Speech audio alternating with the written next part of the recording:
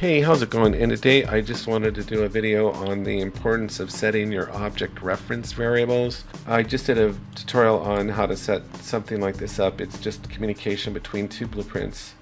And so basically I have it, if you press 1, this new blueprint is going to break up a strut and set the variable in that strut and make a call and send that variable to the new widget blueprint over here, and then it's going to break up that strut variable and print it out. So basically I'm just sending a variable from this blueprint by pressing 1 to this blueprint. And how I access the new widget blueprint is through an object reference variable over here.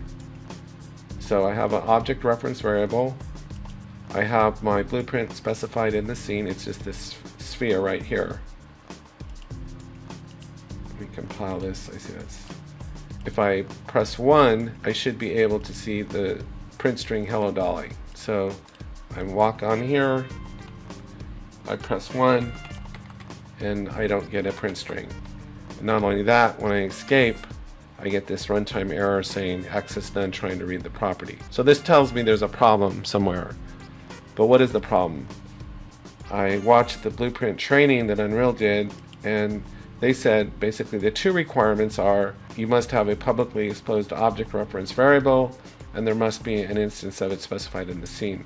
What they didn't say is that an object reference variable also needs to be set, and it cannot be empty like other variables. And if it's not set, you're going to get this error. So how do we resolve this? Well, we have to set it. We have to set that object reference variable. So I made an object reference variable over here. I can just go ahead and delete it just to show you how. Well, I don't want to delete it, I got it hooked up here. But I'll go ahead and disconnect it here. Can I disconnect it? Delete it? Okay. So let me just go ahead and delete this just to show you. It's in use.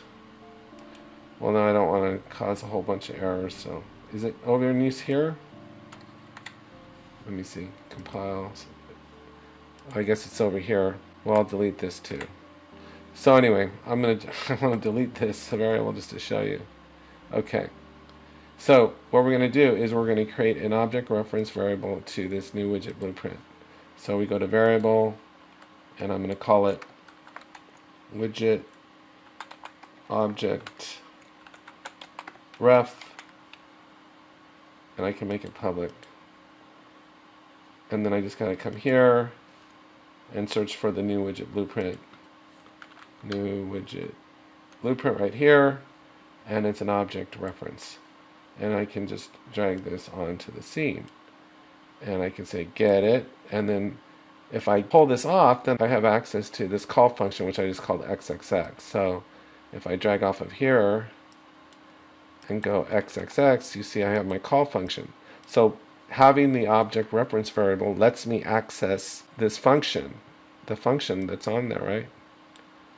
And then it wants the parameter and all this, the new parameter and all this. So this is going to be that into there, the variable. So I can compile and save, and look, I don't get any errors.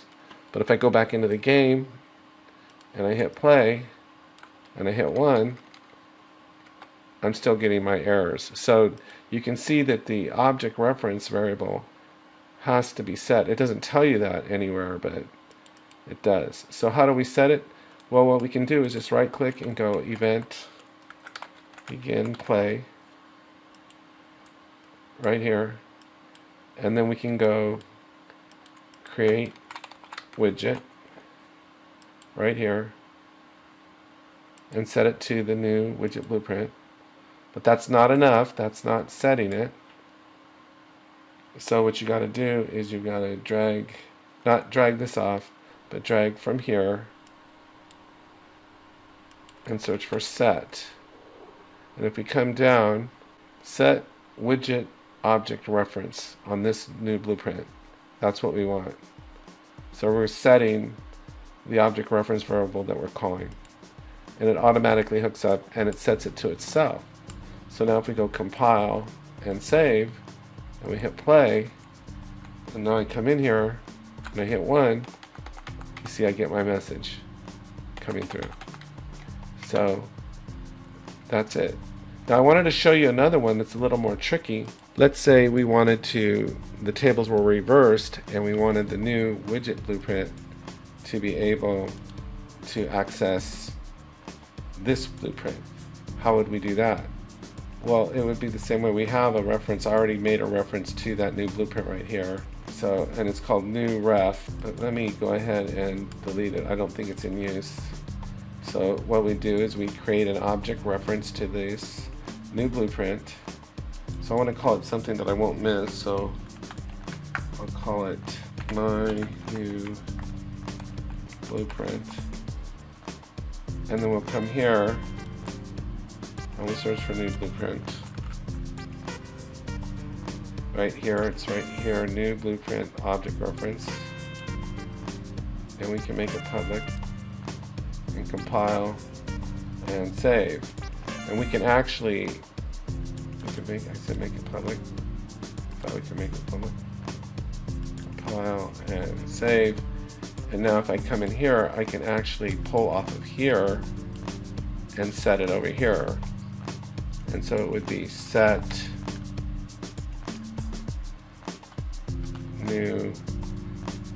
my new blueprint right here. And you'll notice when it comes off, it's got this input here.